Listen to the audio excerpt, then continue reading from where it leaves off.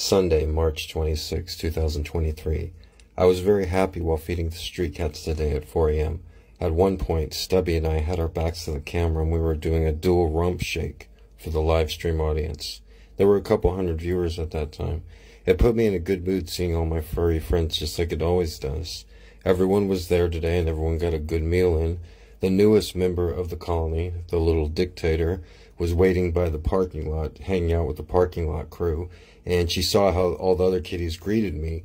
We were running low on canned cat food today, so I brought 10 cans of sardines.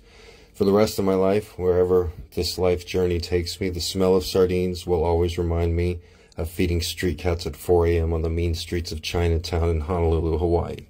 I chugged a Monster energy drink today during my feeding. I usually like to enjoy an energy drink at halftime during this operation. The most common question I get is if my street cats are fixed, and currently, all of the ones in my colony that I feed are currently fixed. A friend of mine visiting from England helped me trap the orange tomcat that's been hanging around getting in fights.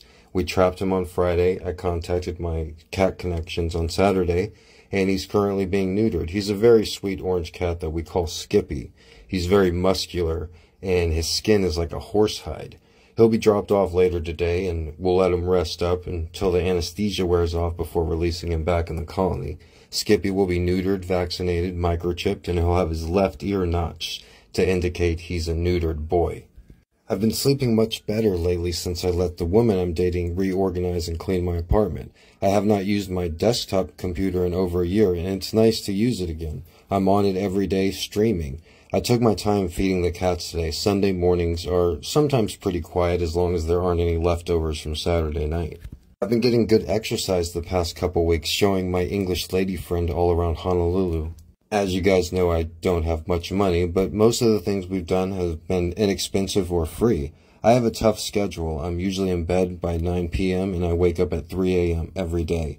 And I do enjoy being alone. Listening to music and chilling with the cats from the hours of 3 a.m. until 5 a.m. is probably my favorite part of the day. After I was done feeding my regular colony, I went down the street and fed PK on both Saturday and Sunday. I don't think anybody feeds her in the evening, so I try to leave her enough food that will maybe last her the whole day. There are 2 million homeless cats in Hawaii, and most aren't lucky enough to have a friend like me feeding and looking out for them. My goal is to put a dent in the number of homeless cats on this island, but even if I live to be 100 years, I won't be able to save all of them. It's more important that I set a good example for others. People anywhere and everywhere could see this video or any of my videos, and it could inspire them to help homeless cats in their neighborhood or city. There's a small chance that I won't live forever. Personally, I plan to be around for at least a few thousand years.